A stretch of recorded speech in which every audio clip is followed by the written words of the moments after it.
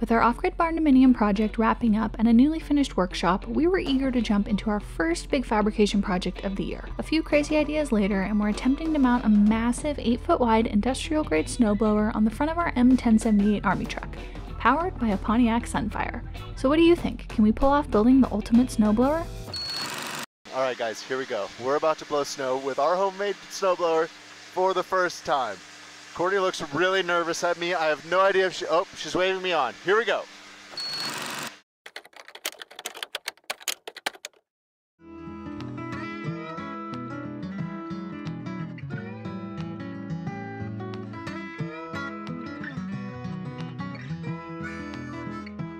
This is what Courtney does to get the shots.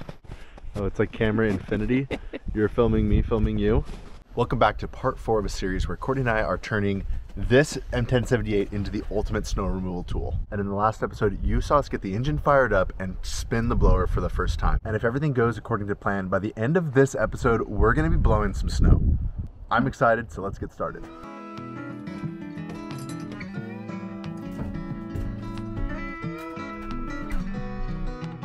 Power. Stop power. All right, I'm gonna crank it.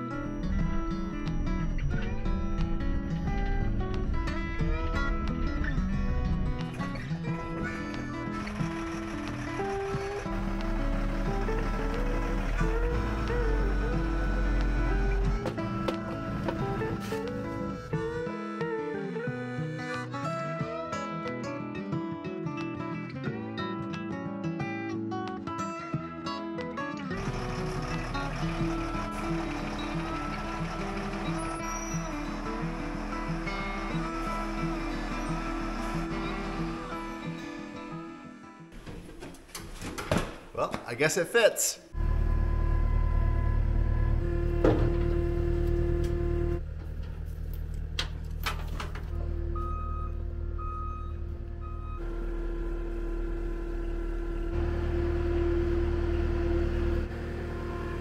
The next step is to figure out how to physically attach this blower to this truck. So I picked up these tractor 3-point repair pieces that fit these pins perfectly, and all we have to do is fabricate a mount that puts these somewhere about right here on this truck. All we have to do. All we have to do. Step 1, let's make sure these fit.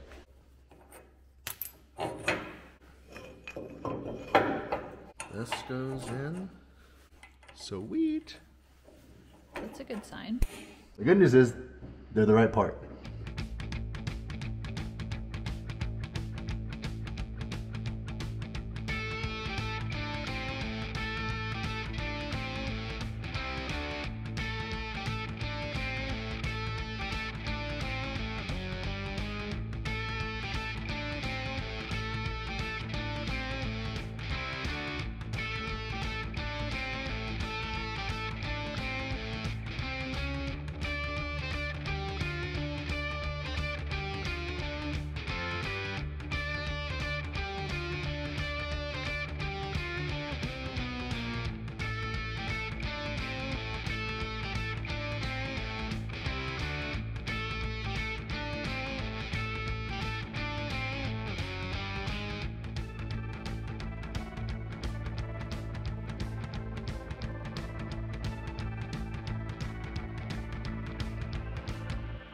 Trying out something new in the shop today. Shout out to my buddy Chris for the idea, but basically it's tape a filter to the front of a box fan to help pull some of the smoke and soot out of the air, and I think it's totally working.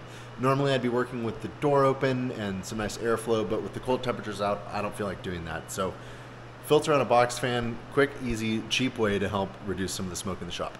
All right, I've got these 2 upright pieces now bolted into the factory toe point locations on the truck, and then we have these 3-point mounts that look like they're in the perfect spot for mounting to the blower. The next step is going to be to build some supports that come back this direction, tie into the frame up underneath the truck to make sure that these are nice and strong.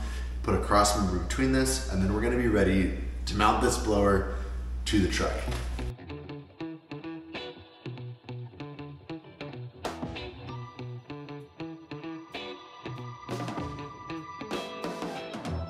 Bam! Another part down.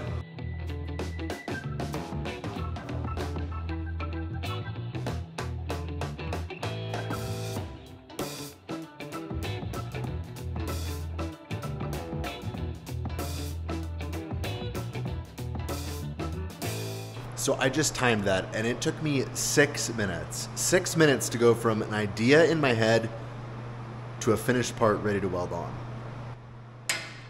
That plasma table is pretty darn impressive. Well, pretty much as soon as I finished this thing last night, I turned around and looked at it and realized that I had made a huge mistake. In order to service anything on this truck, you have to be able to tilt the cab forward. And with the way that I built this mount, there's no way to tilt the cab. And I don't want to have to take the blower off and the mount off just to do maintenance on this truck. So 1 step forward, 2 steps back, I'm gonna have to redo some of this. Little by little, piece by piece, I take back what's been stolen from me. Little by little, piece by piece, until I'm complete. Before I get much further on this mount, I'd like to get the blower actually attached to the mount and on the truck so I can see how the truck's gonna react to the weight and better visualize the lift mechanism that's gonna lift the blower up and down.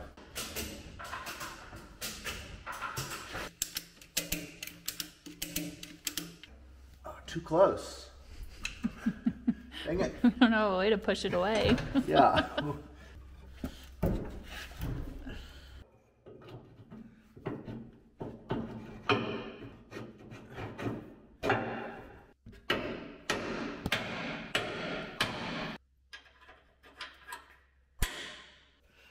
All right, the blower is on the truck. We've gotten a lot of questions in the comments about whether or not this truck is going to be able to handle the weight of the blower. Well, this is what it's going to be like when it's blowing. The majority of the weight of the blower is actually sitting on the ground. The truck's just carrying a small bit of the weight and pushing the blower along. But when we're not blowing, just like a plow, we're going to have a mechanism that lifts the blower up off the ground, and that's when all of the weight of the blower is going to be transferred on the truck. So we're going to mock that situation up and see what happens. Oh, it's lifting the blower.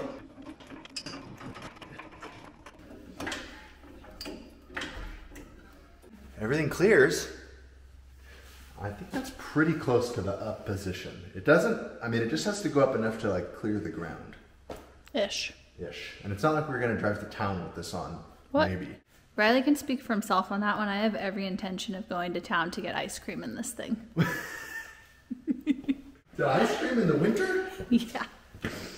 Okay, wow. It looks really cool.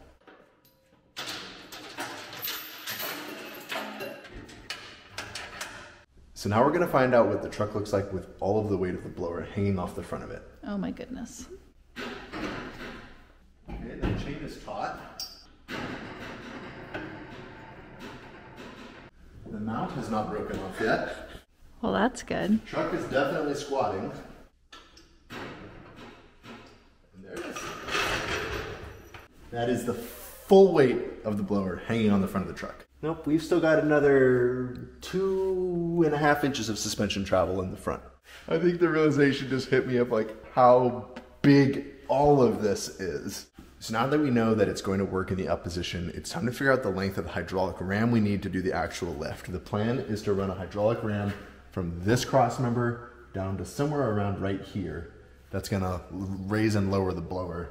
Collapsed length measurement, now we need to find like a neutral length measurement, and then we also need to account for the fact that if we crest a hill, the blower needs to go down, and so we're gonna need extra extension of the ram even beyond the down position.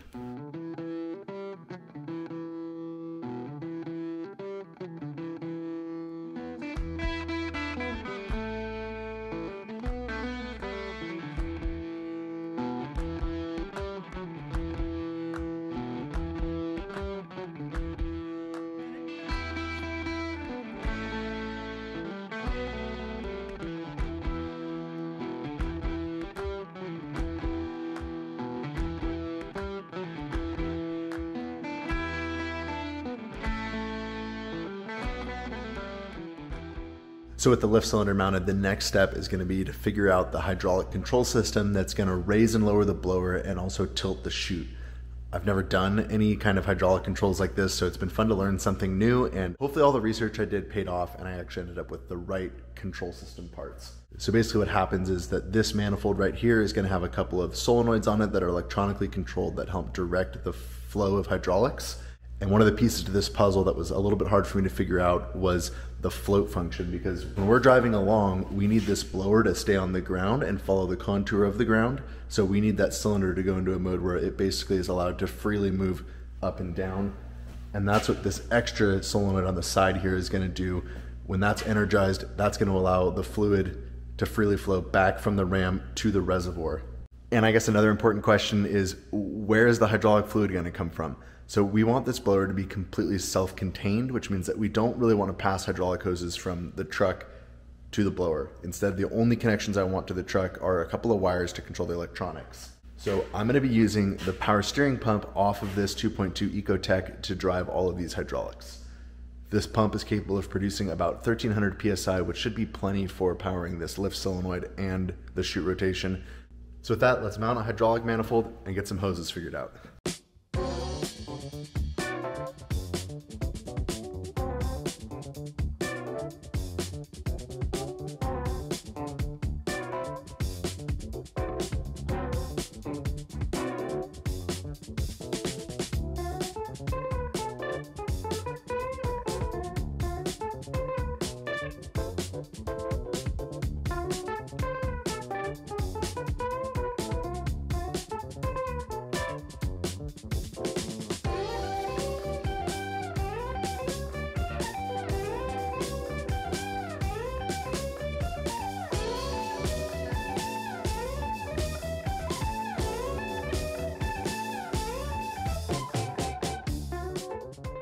Ran out of welding gas, bummer.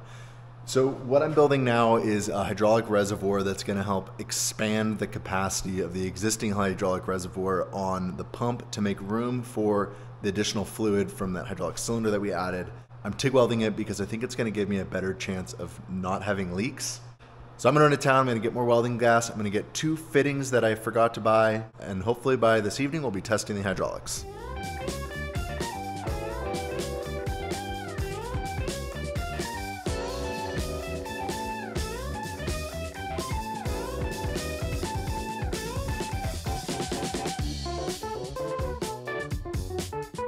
Kind of a lot of work to make a custom little tank, and now I just hope that it works.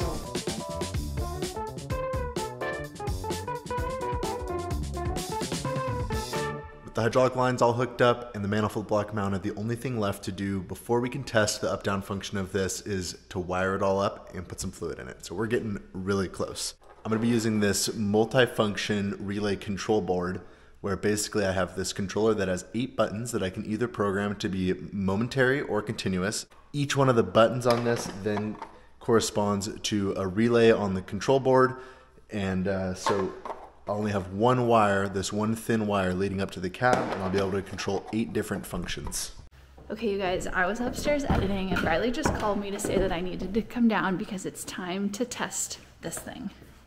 Oh my goodness, let's see what he's been up to. Oh my goodness. I think it's gonna go up and down. That looks very complicated. Okay, step 1 is just to fire it up and try to get the air out of the hydraulics. The controller lit up. Okay, I'm gonna start it. Okay.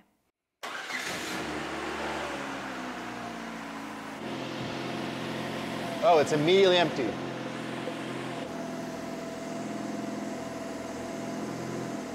you wanna press a button? Let's use one of these 2.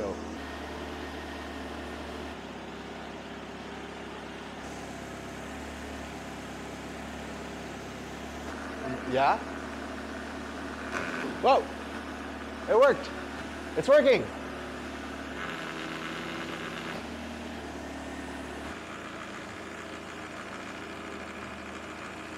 That is so cool.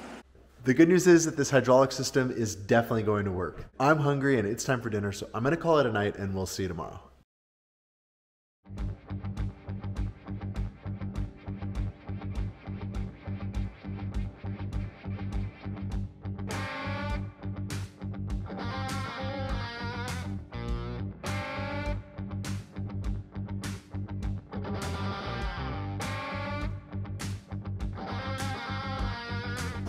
That's it, that's all the way.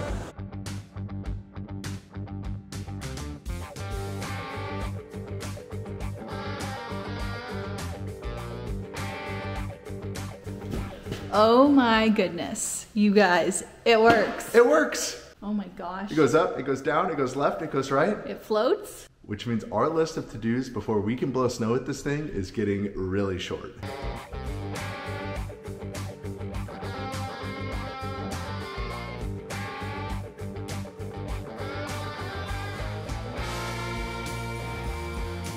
All right, belts are on.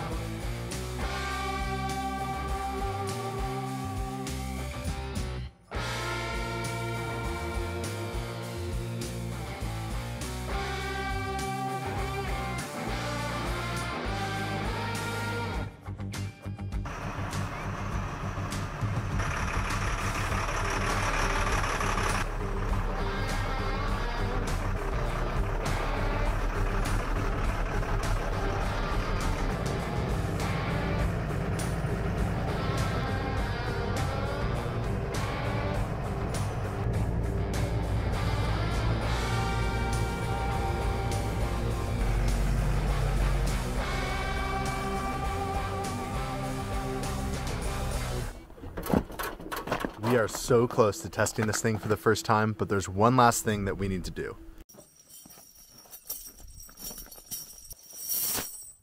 Last winter, we learned that this truck does not do very well in the snow. So this winter, we had some custom chains made for it, and hopefully they fit the tires. These chains are huge.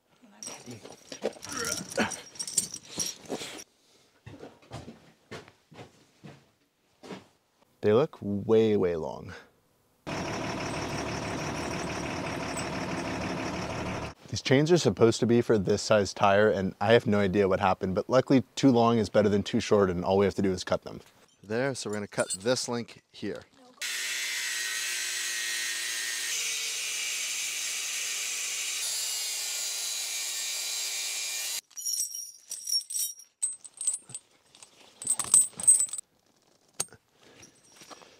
Do you remember last winter when we had never even put chains on a car before? Look at that. Sweet. One down, 3 to go.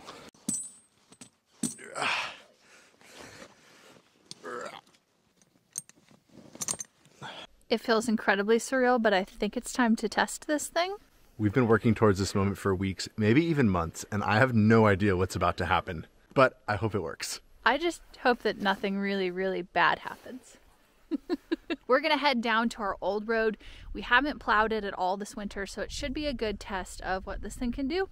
Hopefully the snow is not too frozen and hard.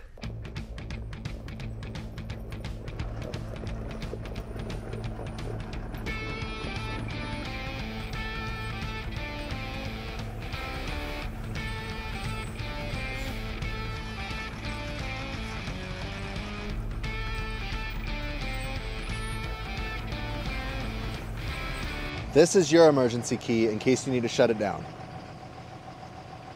And this is my key. Okay. This is gonna be an interesting test because this snow is really hard packed snow. It's not wet though, so I think it's still gonna blow. Here we go.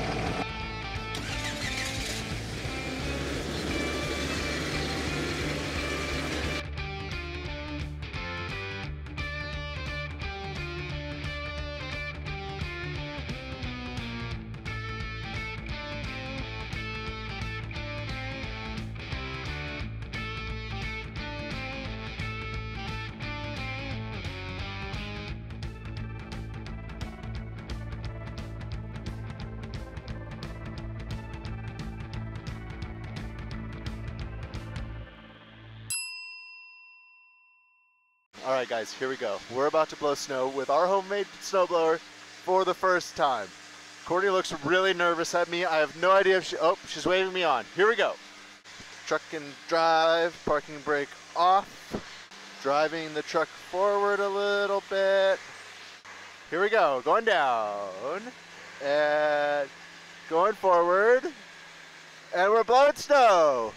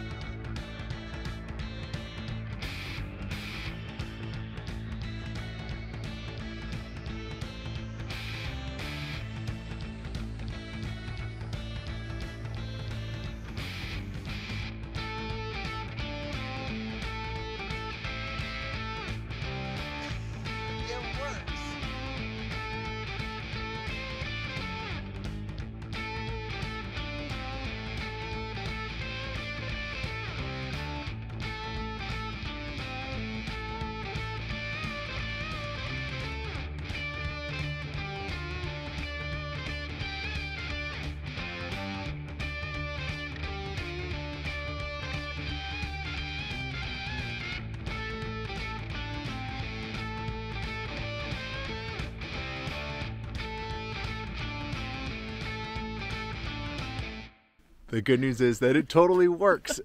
And it launches the snow. It's super cool. I hope that the camera picked up how cool that was. I'm so excited. Like, this is good. This gave me the motivation I needed to finish all the little loose ends and actually make this thing a functional snowblower. We really need the cruise control so that it can throttle up and down as it takes in more snow, and I cannot wait to see what happens once we've got that set up. That's the good news. But now the bad news is that I got the truck super stuck trying to turn it around. This is our old road and it is pretty darn bad, and so we kind of knew that there was a risk of this happening today, but I still think it's worth it just to have tested the blower. That was a lot of fun. We're going to get the excavator, get this truck unstuck. So thanks for watching, and we'll see you next time.